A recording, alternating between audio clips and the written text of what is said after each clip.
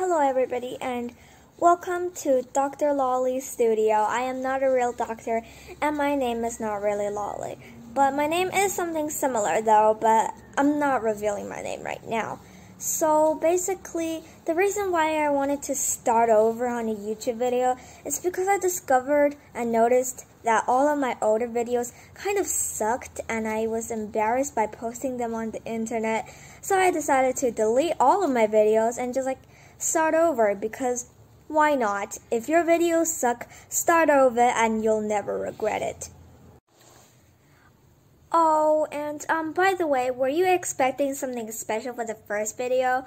Well then, sorry, you've had your hopes up way too high.